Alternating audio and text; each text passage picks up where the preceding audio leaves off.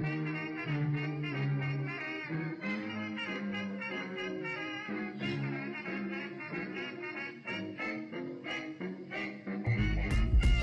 Ben. Welcome back.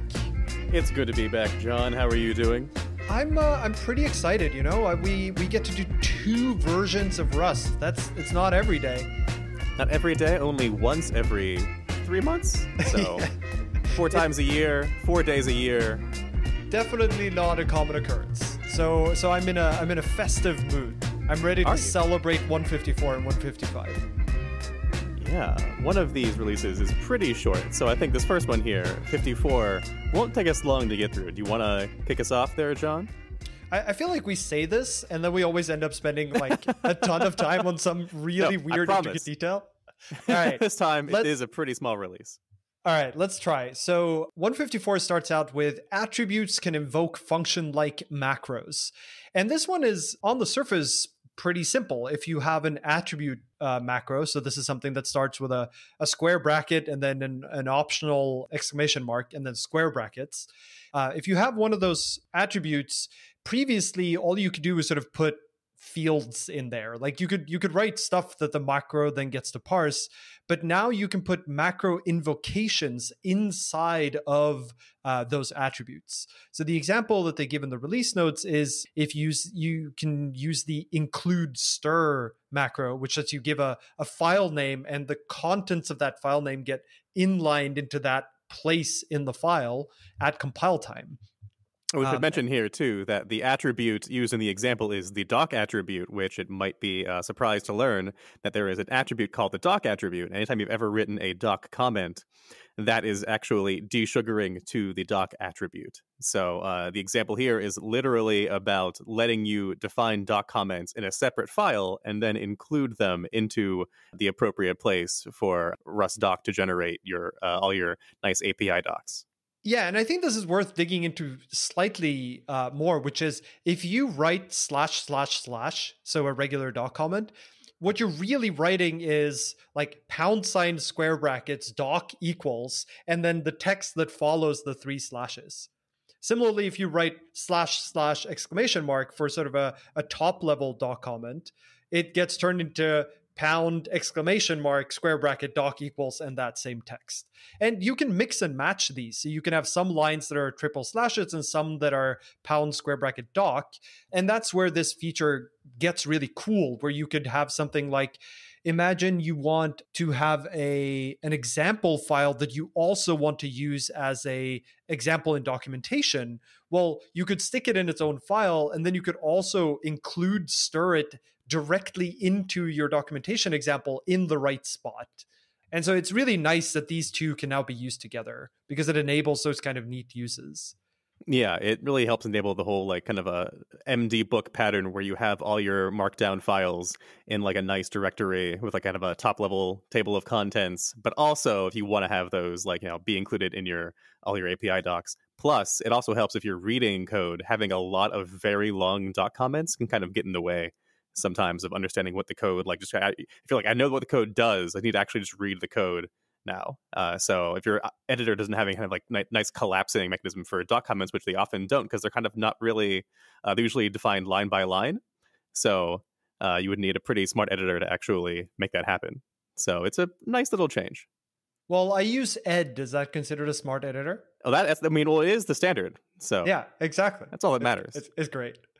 So the next thing that's stabilized is WASM 32 intrinsics. But what are intrinsics, Ben? Yeah, so when we say intrinsics, what we're kind of there might be a few different ways of interpreting it, but in this case, an intrinsic is sort of a thing provided by the platform. In this case, the platform is the CPU. So in particular, the intrinsics that got stabilized were for SIMD support for WASM, and maybe you're like, wow, WASM has SIMD support? Whoa, and it does, and it's pretty wild. And I would love to at some point get a rundown of like how much crazy stuff WASM has that we like are just now learning about. But in this case, this kind of gives you a nice little API for invoking the WASM SIMD intrinsics.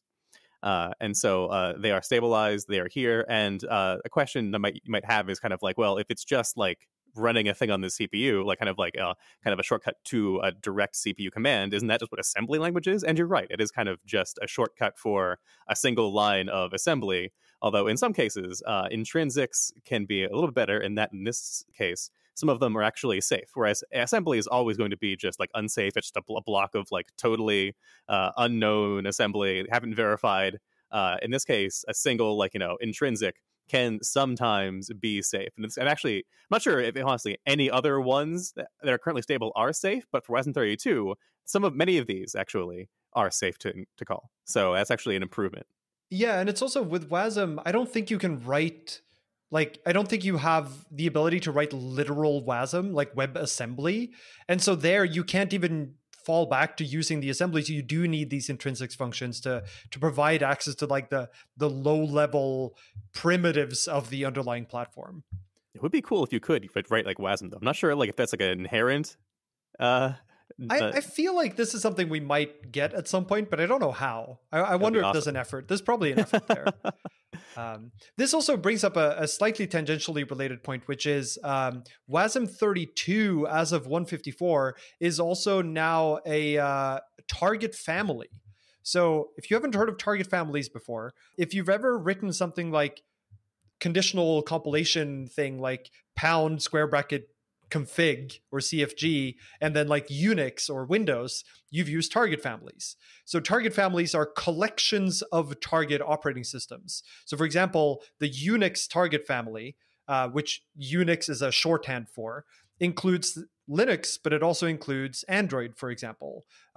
Similarly, Windows includes all the different versions of Windows, and now WASM includes all the different types of WASM that there are. They all grouped under the target family of WASM. So sort of a collector for targets. We got another thing in 154, which is we finally got incremental compilation back. So you'll remember that in the previous episode, we talked about how incremental compilation was disabled because there were some corner cases that weren't like handled correctly by the compiler. And those used to just be like silently ignored. And now when they sort of enabled the way to actually detect them, they made them fatal errors, sort of by accident. And then they decided they actually should be. Now all of the relevant compiler errors that have been detected by that sort of incremental compilation sanity checking, all of those have now been fixed. And so they've deemed that incremental compilation can now be re-enabled by default. There are still a couple, I think, minor ICEs that are pretty rare that are still being tracked. But it was, so they sort of made the decision that at this point, it's correct to turn it back on. And basically no one will run into the corner cases. Happy to get this back. Because it's a release came out about 6 or so weeks ago, or longer by the time you listen to this. We did go through the issue and to see if anyone has registered any kind of new complaints, to see if maybe there was it was premature. But it seems like there's pretty much nobody who has been noticing, at least not reporting, any new problems with this turning this back on. So hopefully it all should be pretty good. And I believe I saw a comment from one of the developers working on this, which is that even all the minor bugs should be resolved as of a recent nightly. So it's exciting. It's almost like things are getting better. Well, a great way to make things better is to make them worse, and then they get better. That's so. We're actually almost at the end of this release, so I guess you were right that it's fairly short. Although we do have some stabilized APIs and some more detailed changelog items to go through. For stabilized APIs, we already talked about the WASM 32 intrinsics, which have gotten their own module under Arch called WASM 32. There's some binary search things added to VecDeque or VecDeck. I don't know how it's pronounced. That we're not really going to talk about. They're not super interesting. But one thing that did catch my eye here is that bTreeMap and HashMap now have into keys and into values methods, which was interesting to me because you could always do this with into iter.map and to get out the keys and the values. But it is nice that now you can just get the keys and values directly. I think in practice, it's really just sort of a terseness thing, right? Like you can use fewer methods to achieve the same thing. And this, when we talked about this before we started, you mentioned, Ben, that this sort of gets at the size of the Rust standard library. Do you want to talk a little bit about this? Yeah. So, I mean, in common parlance, I often see like Rust standard library compared to, say, Python's or Go's, where people say, okay, it's a small standard library. And I think that kind of misses one of the dimensions, which is that Rust, like John and I both have this exact same conception, is that Rust standard library is not extremely broad, but it is very deep, which the idea being that it does not have a lot of extremely large amount of like different modules with different use cases for like different kinds of libraries, but it does, for what it does provide, like if you do have a module there, it has tons of convenience functions. You can kind of just like get lost like strolling down like, you know, the iterator docs of like finding out like, oh, what's all like the weird kind of like unknown methods that I'm not actually using. So if you ever like wanted to like increase your Rust intermediate knowledge, just go to the Rust docs and like find a common API that you used before and like look at all the fun like little convenience methods on there. Yeah, and all the trait implementations too. I think at this point we can start going through the actual changelog. One thing that jumped out at me was Cargo gained a new report subcommand, and it currently only supports one kind of report, which is future incompatibilities. So this one is for basically a type of lint that's like, you may want to fix your code because in the future this code may be an annoyance to you, either because it might turn into a hard error because it should have been a hard error all along, because it was really a bug, but we just haven't made it one yet, or at a future edition boundary this behavior will change, so we're giving you a heads up now in case you're thinking of adopting the future edition. And there are a lot of different things that are matched under this. So as an example, the array into iter that we talked about, I think, last episode, is a future incompatibility lint that you're relying here on this auto ref behavior, and in the next edition that won't be there anymore.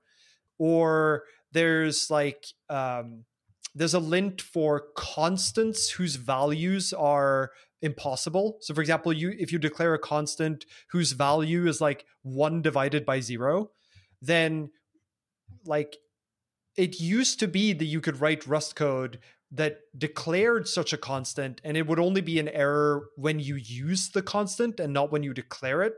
But in the future, it's probably going to become a hard error to even declare one. And so this is an example of a future compatibility lint where you can do this today, but it's really a bug, and in the future it's going to become a hard error. And so this is like a way for you as a user to be like, I want to be aware of things that are coming down the pike. Please, Gargo, tell me about them. Yeah, we should clarify too that so normally all of these incompatibilities are just warnings, and you should be seeing them by default in your own code. But what Cargo Report, I believe, is doing is that it is showing warnings on your dependencies. Normally, Cargo does not display warnings that are in your dependencies. So, for example, this could be a problem if there's some kind of future incompatibility in a code that in a crate that you're using, but it's not printing the warning, so you have no idea if you're supposed to be upgrading or if it'll break under you. Which actually, the fact that Cargo hasn't been doing this is one of the reasons why a lot of these incompatibility lints haven't actually progressed very far. Some of them have been open for a few years now, just because Cargo hasn't really been up the task of warning users that their code might break. And so hopefully this represents a step towards making it so that we can actually move forward on these incompatibility lints that have been kind of languishing for years and years now. Yeah, and part of the hope too, I assume, is that because you get to see it in your dependencies, you can then go and like try to fix them. Like you can submit either an issue or a PR to your sort of upstream dependencies and go, hey, I was told about this lint from Cargo. Here's the thing that just fixes it so that your code won't break in the future. One more little thing that I noticed, not in the release notes, but secretly, is that 54 has turned on the mutable no alias flag once again by default on certain LLVM versions. And so we've maybe spoken about this before in the past. Basically, this has been normally this would not really be a big news. It's kind of just like it's one optimization flag among thousands that LLVM applies to various bits of Rust code. In this case, kind of famously, it's kind of a comedy of errors where LLVM hasn't really exercised these code paths to the extent that Rust uses them. And so every time Rust turns this flag on, some more miscompilation or error arises, forcing Rust to turn it back off again. And so, in fact, someone tried to turn it on for 53, I believe it was, and then a new error arose. And actually, faster than ever, the problem was solved upstream and incorporated back and tested, and it has been turned back on for 54, as usual. Historically, we shouldn't expect this to remain on for long. I mean, historically, that is not a good bet.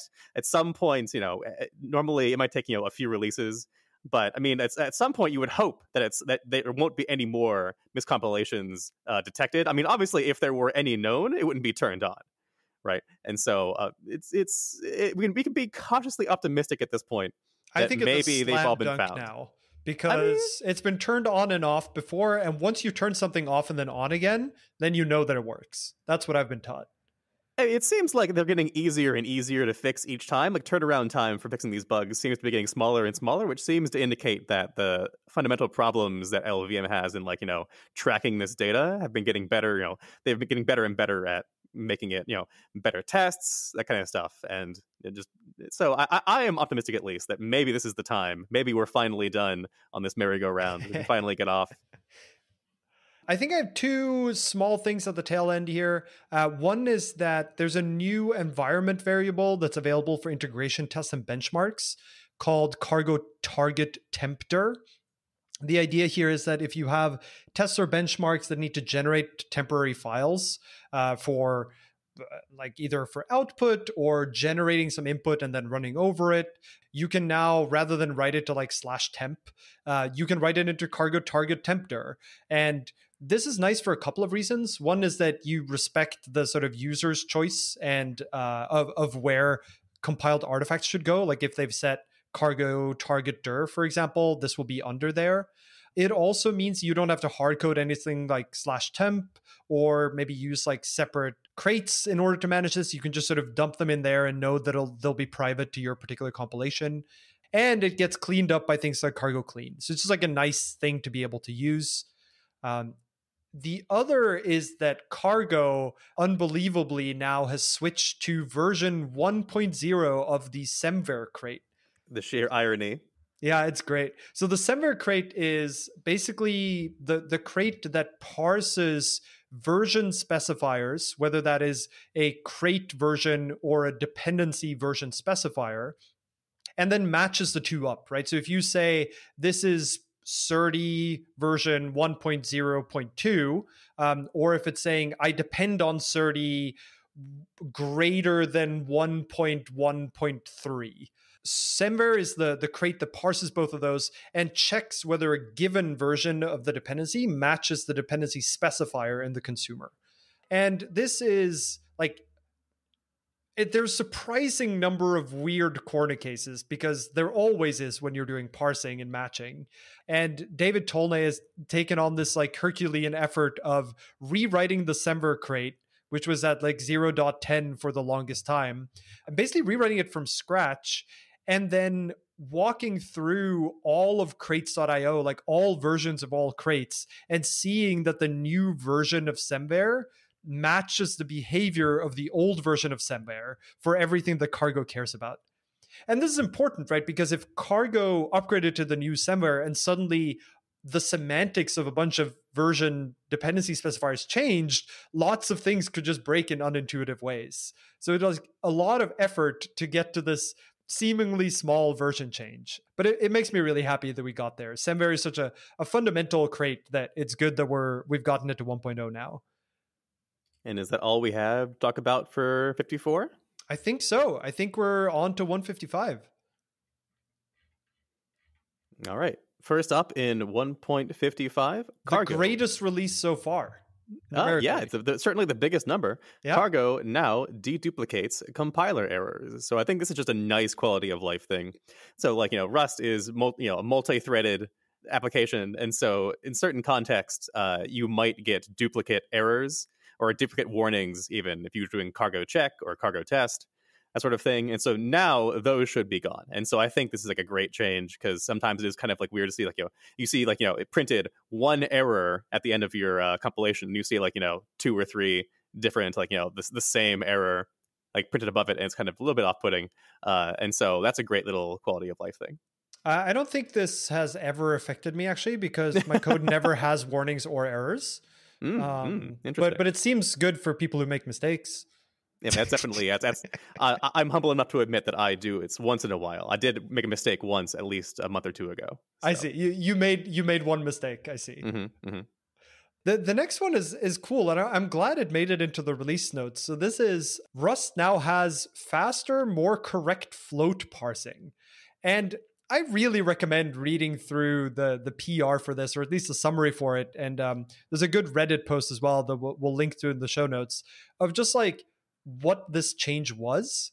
But essentially, it's a move from a somewhat old and slow algorithm for parsing floating point numbers, like from their textual representation into their like encoded F64 or F32 form, to a new sort of state-of-the-art parsing mechanism that's like 10 times faster for certain data sets. And you just wouldn't expect parsing floats to be as hard as it is, or for the performance improvements to be the kind that they are. But it's just like, it's so intricate and so cool that it can be sped up this much. And some of us do expect that floats are always harder than they seem. So that's fair. But I feel like I just never really thought much about this problem of turning a floating point string into a number being like an involved process. But of course it is. Like, once I think about it, of course it is. But it's just not a thing that I thought about. And these are not just performance improvements, although those are nice. It also is a correctness improvement, because the old float parser could not parse various strangely formed strings. It would just give you an error, a parsing error, if you even tried. So it is both faster and more correct, and it's great. Yeah, I think I saw the PR closes like, what was it, like 8 different known issues with the old parser. It's great.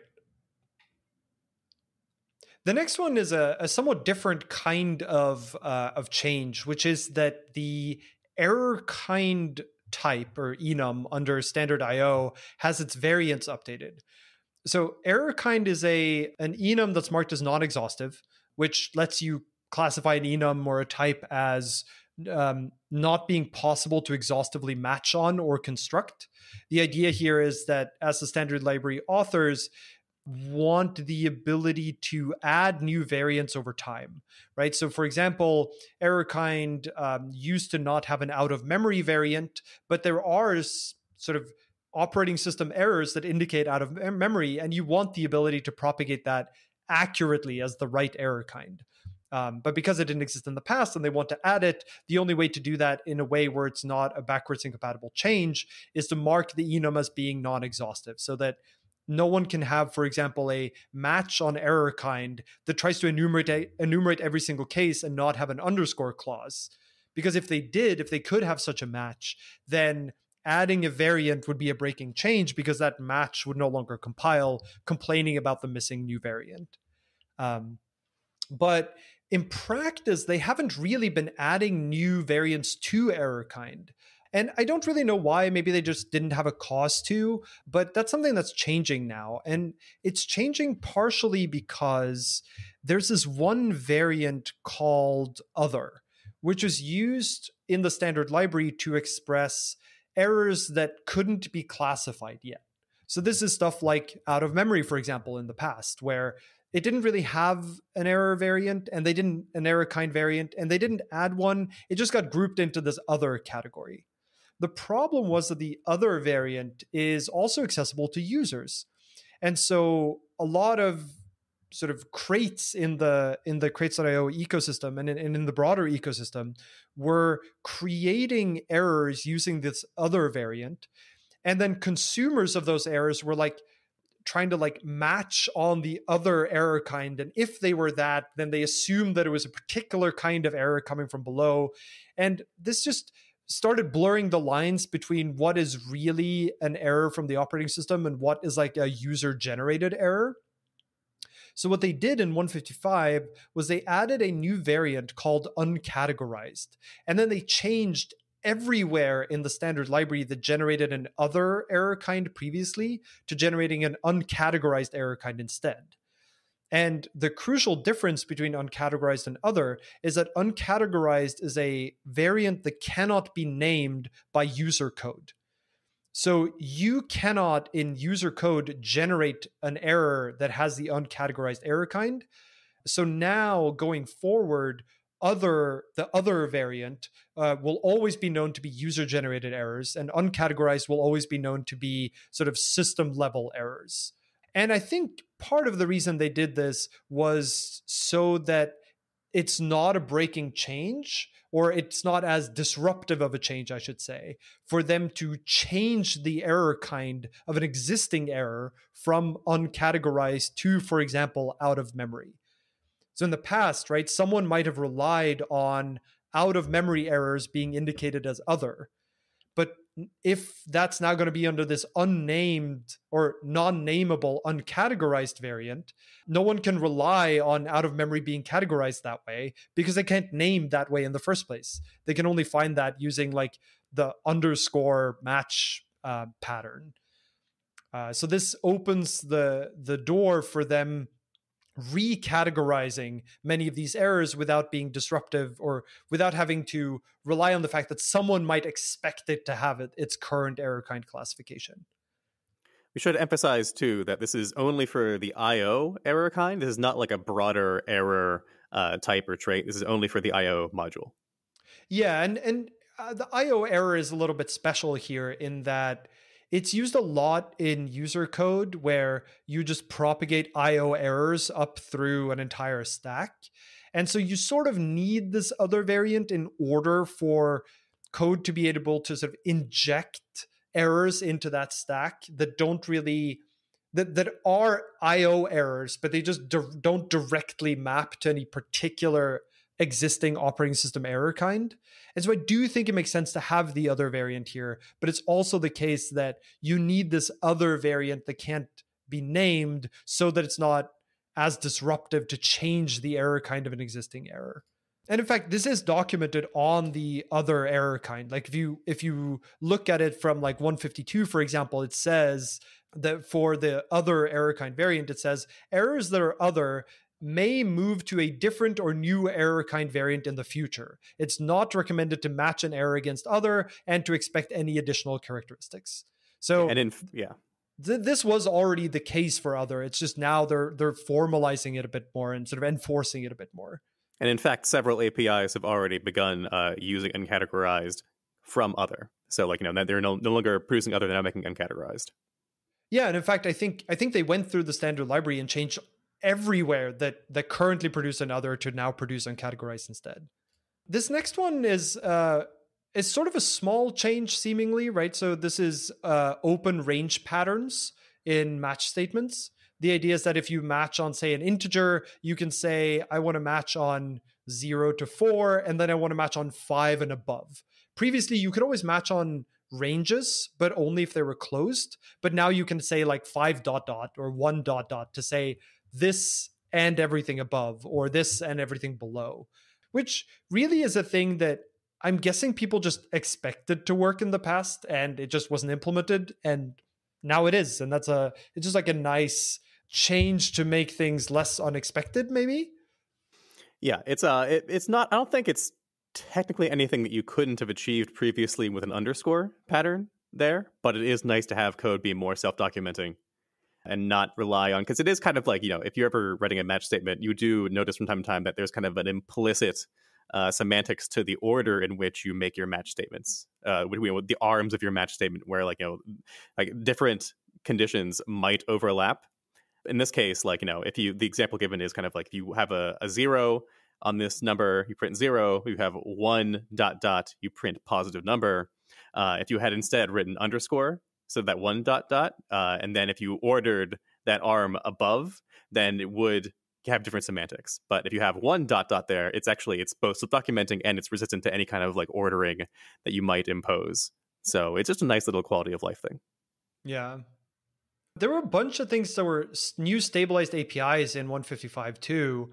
I think the one I want to talk about first is maybe uninit. Gained a couple of new methods. So maybe uninit is I think we've talked about it briefly in the past. It's a type, so maybe uninit is generic over a T, and the idea is that it holds a T that may not be valid yet. So for example, it might hold a pointer or a reference that's currently all zeros, which is not a valid reference. Or it might hold a box that doesn't actually point to a heap allocation yet. And so the idea with maybe uninit is that you create one and then you sort of write into it, you write the appropriate bits into it to make it valid. And then you call assume init, which is a method that already existed, in order to get the T now that it is valid. So it sort of lets you keep a value in this sort of undetermined or not yet valid state, which otherwise isn't legal in Rust. You're not allowed to have, say, a box T that doesn't actually point to a T. And what was added in 155 were assume init mute and assume init ref. And these let you take a maybe uninit T and give you a mutable reference or a reference to that T, assuming that is now initialized. And this might seem a little odd. Like, if it's initialized, why shouldn't I just take ownership of it and then I can borrow it afterwards?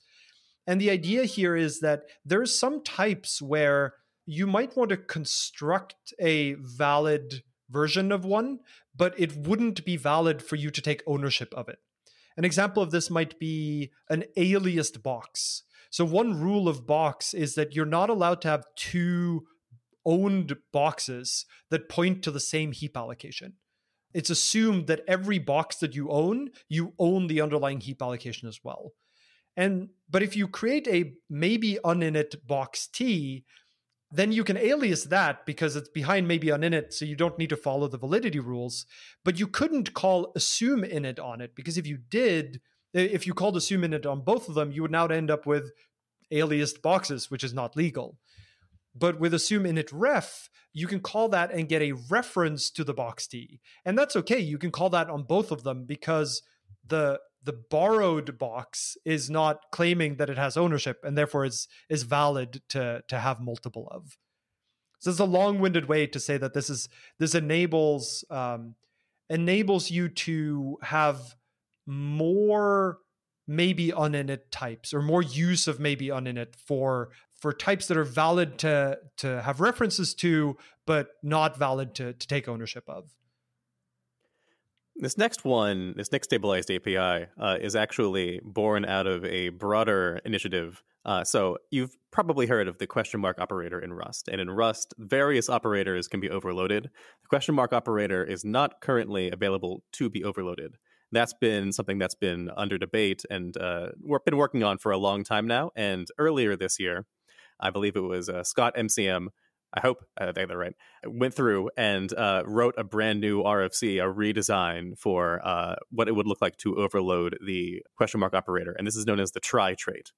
And it so happens that one of the aspects of the try trait is this new, it's also in the ops module like try will be. It's called control flow. And John, do you want to talk about what's cool about control flow? Yeah, so control flow tries to sort of embody in the type system one particular aspect of try, which is, do you want to break or do you want to continue? So the idea here is that if you look at something like, well, if you look at the question mark operator, what the question mark operator really is saying is, if this is an error, then break. Otherwise, continue the control flow below the question mark operator with the sort of unwrapped value. And the same as if you have a question mark on option, right? If you have a none, then break as in return with none. Otherwise, continue with the T that was inside of the sum. And control flow is essentially a type for encoding that decision. And in a way that's not tied to the return keyword, right? You could imagine that if you use let's say you use a question mark inside of a Well, if you use it inside of a function or an async block, then it does mean return, right? If you get the break case, you return. But you could imagine that there are other cases where that's not really what you mean. Like you might want it to break a loop, for example, in certain contexts. And control flow tries to sort of abstract away just that concept of a decision to continue or break. Now, there's a larger discussion in the RFC of how this ties into the try trait, and we won't go into that too much yet because it's not stabilized. I'm guessing it will be stabilized probably fairly soon. The design is pretty neat, but it basically relies on having a type that you can turn into and convert from these control flow decisions. And you can imagine that it's useful in other contexts just with try. So for example, imagine that you have on iterator, you have a try for each method. Well, try for each could take a closure that returns a control flow to dictate whether the for each has completed, and if so, completed with what value, or whether it should continue iterating, and if so, what is the sort of continuation parameter? Like what should be passed in to the next iteration of the closure? So it's just a nice type for concisely expressing that notion of continue and break. And it's a stepping stone into getting to the actual try trait. There was one other stabilized API that is not super interesting, but I found it a little curious, which is drain as stir. So this is you may realize that if you have a vector, you can call drain on it in order to remove all the elements indicated by the range that you pass to drain, but keep the vector otherwise intact.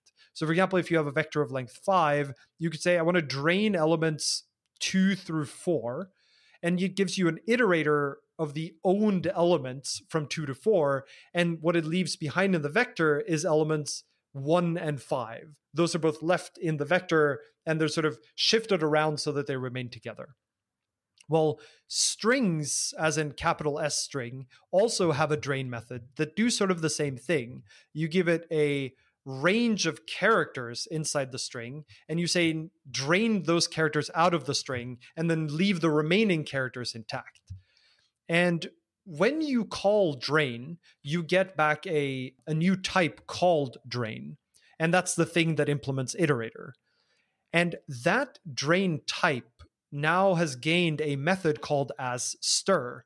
And the idea here is that if you drain characters out of a string, the drain can give you a stir reference to the characters you have yet to drain. And that's what was added. And it sort of makes sense, right? Like you're basically removing a stir from a string. And so if you've removed some of the characters, this lets you get at what is the remainder of things that I haven't removed yet as a stir. It's just like it gives you an interesting insight into what drain does and sort of the uses that you might have for it. So I think that's all we had for the stabilized API. So I think all that's left is my usual deep dive into the changelog. And there's not too much of interest there, I think, for 155. There's one change, which is the build scripts are now told about Rust flags and the Rust C wrapper and stuff. So this is if your cargo configuration includes sending additional flags to Rust C or has a wrapper around Rust C. Previously, build scripts weren't informed of that. And there are some crates that use build scripts to do things like determine whether they can use a nightly feature or not. And so they would break if you had Rust flags that they didn't take into account. That's passed in, which is kind of nice. Another one is that we now have cargo clippy -- fix stabilized.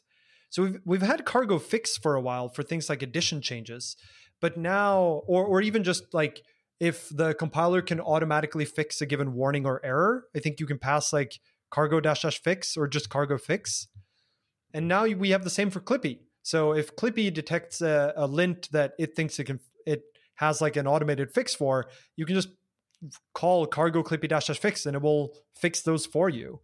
There's also, speaking of clippy, David Tolnay has made this huge pass on all of crates.io to find clippy lints that people were ignoring, like on purpose, were marking as like allow this clippy lint, with the idea that maybe some of these lint just shouldn't be on by default. Like maybe the users are telling us something here. And I think this is a really cool effort because it means that the Clippy lints are getting better over time at caring about the same things that Rust developers care about more generally. And really all this is saying is maybe consider removing some of your allow Clippy lints, because the lints are improving and also the defaults for what is allowed are improving. And if you override them with allow, you may actually be missing out on important changes that don't have false positives that were hitting you in the past. I think the last one I had was that Rust doc has gained this neat new feature where if you set doc hidden on a trait implementation, that trait implementation will not be shown in the list of implementations of traits for that type. It doesn't mean that that implementation doesn't exist. It just means that it doesn't show up in the documentation and doesn't clutter there.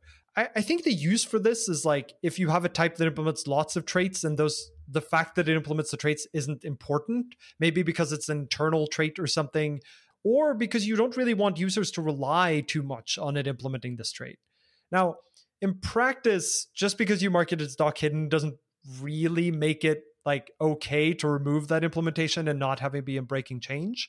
But it does mean that at least you can make your generated documentation match your sort of documentation elsewhere about what users can and cannot rely on a little bit better. I think that's all I had for 155. Did you have anything else, Ben? No, that's good for me too. That's amazing. We've made it to such high numbers now. I think we have the high score. Mm-hmm.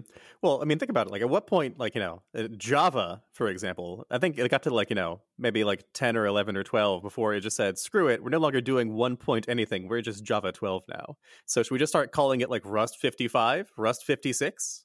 It is kind of tempting. I mean, the idea we don't is kind of like to emphasize, hey, we haven't, like, like we're still, like, committing to, like, all the breaking change commitment promise from the original 1.0 release. So it could be a problem if in the future there ever was Rust 2.0, because then we'd have, like, you'd go from Rust 92 to Rust 2. But you heard it here first, folks. Ben is announcing Rust 2.0. My prediction. I mean, take the over-under. As we all know, Ben is the dictator for life of Rust. The secret Illuminati has appointed me. Yes. That's right. And he has now declared that Rust 2.0 will happen. So be careful, everyone. You've got a while, though. Rust 92 is a while away. So is it? I mean, we're like over halfway. It's scary stuff. Rust is getting old, man. Rust it's so old now. It's like, it was like 6 years ago since we released. So yeah, that is crazy. I say we, like I always do. So I was there, though. I was there. See, I was expecting you to say I, but I'm glad that you've leaned into your shadow puppet being master. Part of the Rust Illuminati. It's a group effort. That's right. I couldn't shadow control the language all by myself. I got to give props to all the other folks here, sitting in their chairs, smoking their cigars with their faces in shadow. See, this is you just throwing out the smoke screen. We all know it's just you, Ben. I am many. I am legion. And with that note, let us end this podcast. Sounds good. All right, I'll see you for 156, Ben. See you then. Oh, should we foreshadow what's going to happen next time? Oh, yeah, let's do it. So in 156, and this is super secret, you didn't hear it from us, in 156, we're going to have a new Rust edition. But don't tell anyone. But it's very exciting. I'm excited. Are you excited? I'm pretty excited. I mean, we did tell you about this last time a little bit, so I think we're going to not do it 3 times in a row. We're going to do it, like, give you a brief reprieve. But next time, expect plenty of edition-related goodies and tangents. Are we going to try to do a variant of Nico's edition song? Oh, we could. Maybe we should, we should definitely rehearse. Not right now, not off the cuff, but next time, the outro can just be us singing the edition song. That is pretty tempting. All right, see you for the 2021 edition in 156 in 12 weeks from now. Farewell, folks. Stay safe out there. Bye. Bye.